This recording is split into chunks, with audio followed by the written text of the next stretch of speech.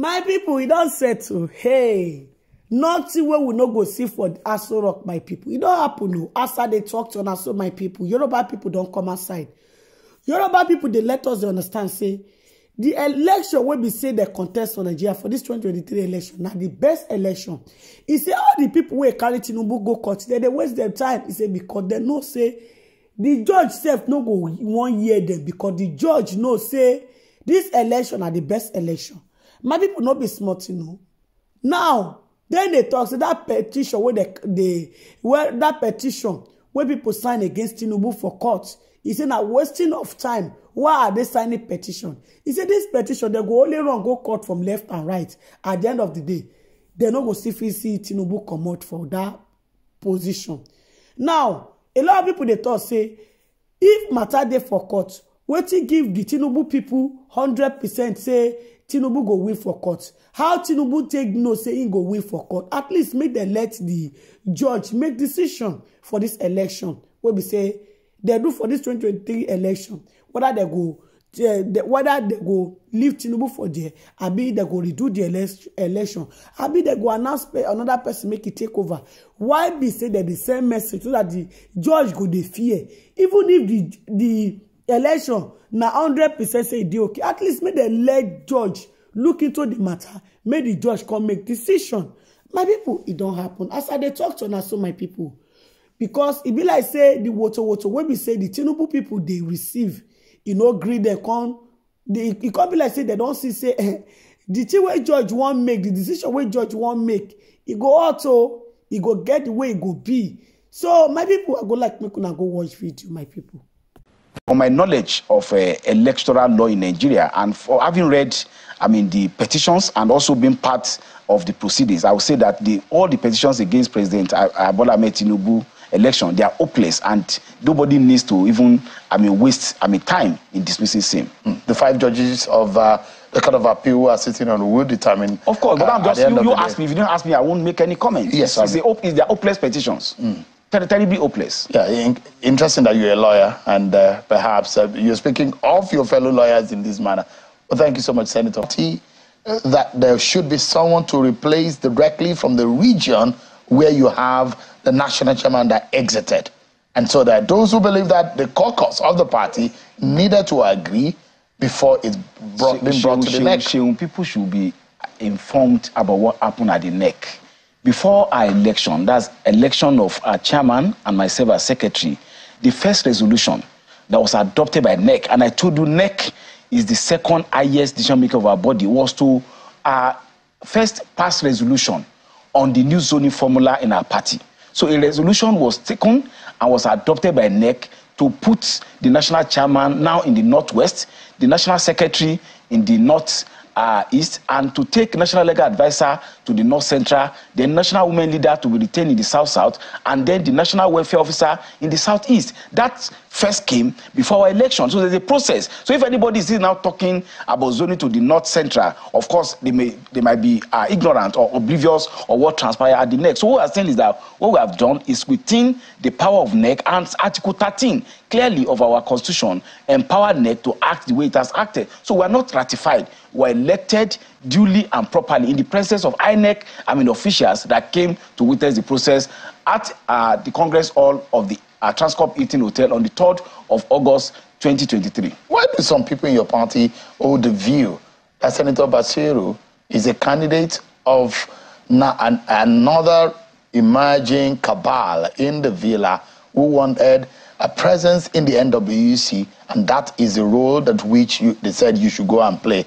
Why do they hold that view, Senator? Maybe that is a beer parlor talk. And I'm asking you because I've not heard. Well, if members of your party are the ones holding the beer parlor talk, you are not a member of our party. So maybe you mention names, the ward and the polling unit where those members you are making. So they may not even be member of our party. So as far as I'm concerned, I've not had any of such comment until right in this studio. So that's why I said maybe it's beer parlor. What interest do you represent? And I who represent are those interests of the progressive development? Who put you forward? Because you cannot be a candidate that pushed yourself forward. Did you push yourself forward? Who says I cannot put myself forward? Yes, I put myself forward, and I was elected unanimously by the NEC. And to say that who do I represent? I represent Progressive Development Party. Go and check my record in the party. Even as at the time we were in the ACN, before we moved to the APC, I've played critical role in supporting the party. I was part and parcel of election of, our political party in virtually all the states of the federation. I've also handled assignment for our party at Imo East, primary election. I was the chairman. I was the secretary of the primary election in Edo State. I've also done election management work for our party throughout the country, setting up situation room and helping to mobilize and galvanize the party. So aside my work in the public service and the work, of course, of our chairman, if you are talking of somebody eminently qualified to be chairman of the ruling party today, it is Dr. Abdullahi Umaru Ganduje. Maybe you don't know his profile. Could it be the closeness of your closeness to the president, Asiwaju Tinubu? Of course, I'm close to the president, but that is not the reason. I'm telling you my profile. I am a two-term commissioner, a senator of Federal Republic, spokesperson of the 9th Senate, and somebody who has a track record of working for the party. Similarly, Dr. Abdullahi Umaru Ganduje, aside his closeness with the president, maybe you don't know his profile as a politician. He had been chairman of 3 of the 4 local government in Abuja, FCT. He had been secretary of political party at the state level, chairman of the party at state level, deputy governor for 8 years, governor of a state. That means a leader of the party at the state for 8 years. Who other person will you say is not qualified? I will just make allusion to what JF Kennedy said when he said he made his brother Secretary for Justice in the United States. He said, go and get another American that is equally suitable for that position. Will he now become disabled just because of his closeness or his filial relationship with JF Kennedy? Are we going to be disabled because of our closeness and of our being disciples? And I use that word advisedly, of our leader, the president, Bola Ahmed Tinubu. We are eminently qualified and we are poised to recalibrate and reposition our party for greater heights. And you will do his bidding by the grace. Of course, leadership. If you want to be a good follower, a good leader, you must also be a follower. But the constitution of the party is clear. The role of the NEC is clear. The role of the convention is clear. The Progressive Governor Forum also have their own role to play. National Advisory Council and caucus. So it's not a question of doing the bidding. The bidding, of course, that anybody will want to do is to reposition our party, to make our party stronger and ensure that we win in all subsequent elections. All right. In your own view and understanding of party politics and government, between the leadership of the party and an elected official from the party, who do you think in terms of hierarchy now, what comes first? Take, for example, the national chairman in the party and the president, a state chairman and the governor. Which of these divide as more prominence? I wouldn't know whether you watched live the NEC meeting on 3rd of August. After our leader, our national chairman, was sworn in and he came to join us on the high table, the president and the vice president did not sit until he gave directive that everybody must sit. It shows what I give answer to what you are saying. The party is what give birth to people who are in power. So it is like the hen laying the eggs. So as far as politics is concerned, rudimentary government at all level, what is a political party?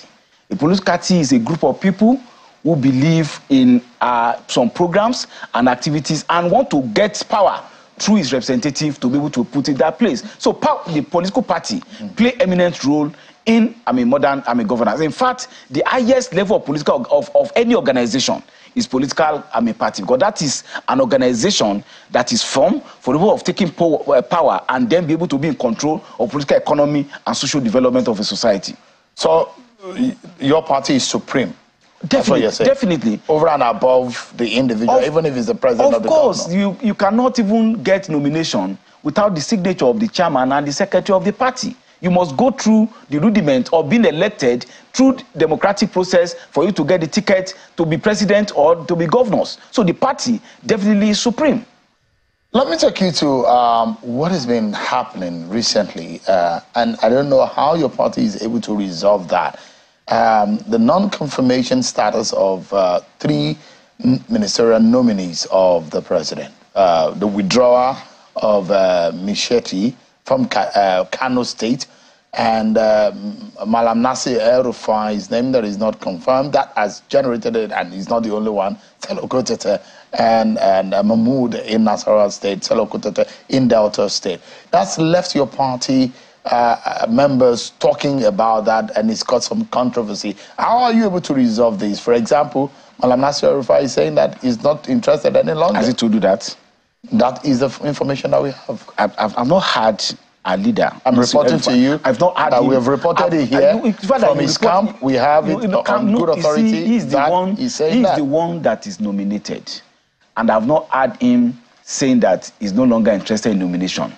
I've also not heard that Mr. President has withdrawn that nomination. There's a difference between an inchoate process and a complete process.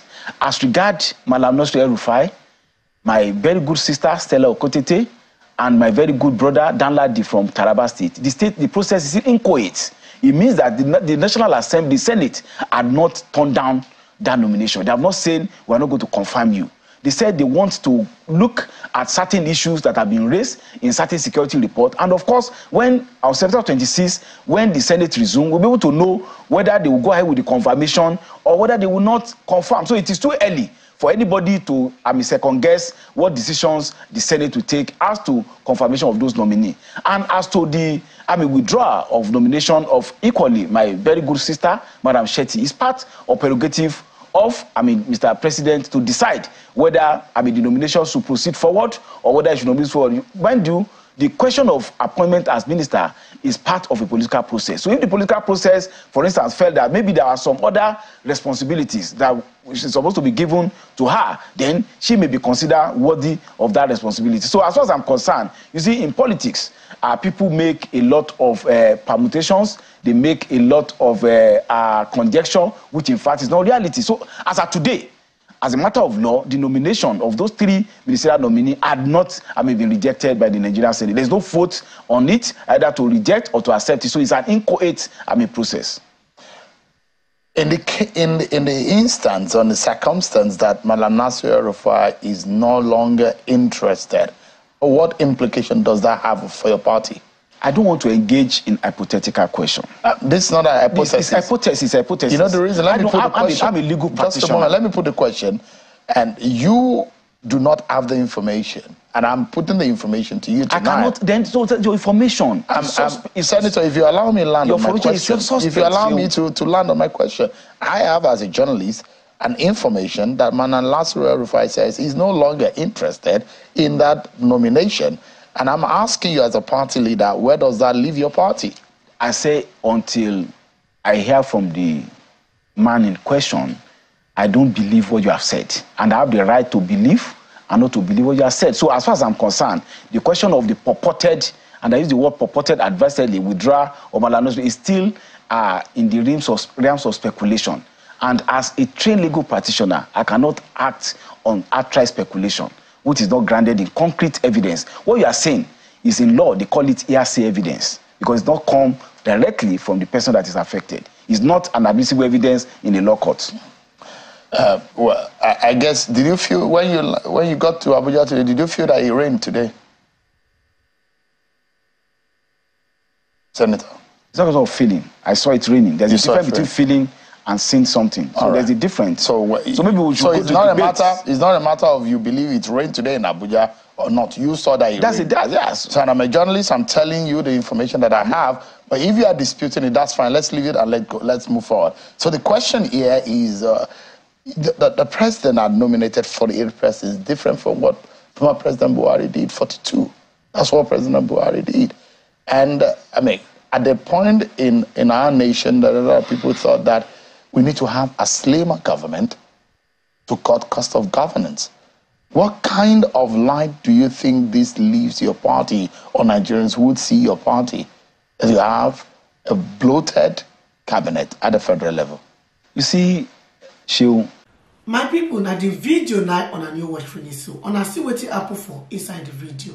All right, my people, I go like to end the video for you. Make una let me know waiting on a thing for the comment section. And if una never subscribe, make una subscribe to my YouTube channel so that una no go miss any latest gist wey I dey upload.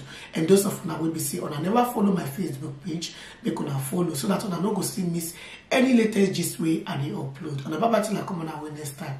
Bye guys, see you guys in my next video. Bye guys.